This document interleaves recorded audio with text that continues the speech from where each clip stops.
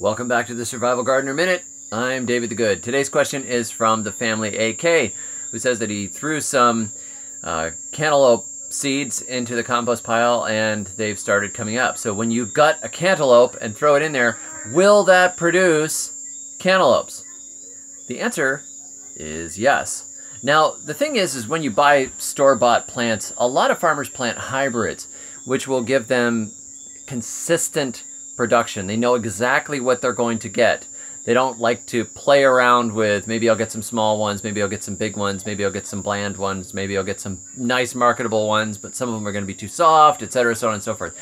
They want consistency of results, which is why hybrids are a thing. You know, when they figure out you can cross these two plants and you can get exactly the same thing every single time, at least for the F1 generation, you do it. So yes, they will produce cantaloupes. As a matter of fact, some of the best produce that I've ever grown has shown up in my compost pile. I have planted commercial cantaloupe seeds and gotten cantaloupes, and they were good. And they range in size. You may get a little bigger ones. You may get a little smaller ones. You may get some that aren't so good.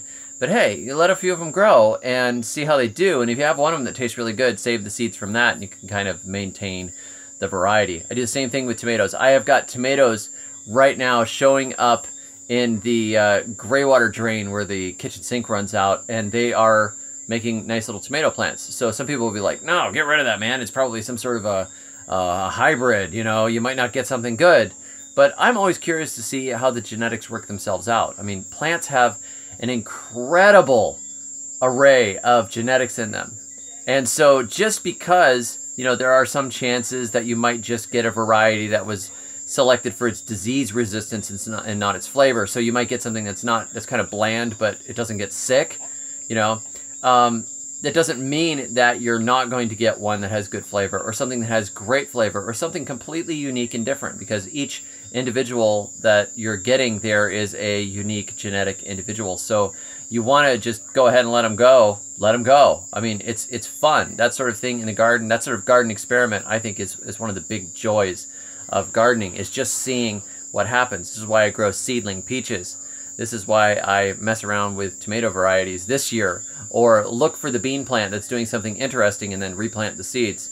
You know, it's fun, and you see what happens. And really, if you just let stuff grow out of the compost pile and you never transplant it, just thin around it, keep it weeded and let it grow, and maybe move the other part of your compost pile over, you know, those plants often do really, really well because they're growing exactly where they want to grow and they have tons of fertility. So go ahead, have fun, let them grow. You're probably going to get cantaloupes, weather and care permitting.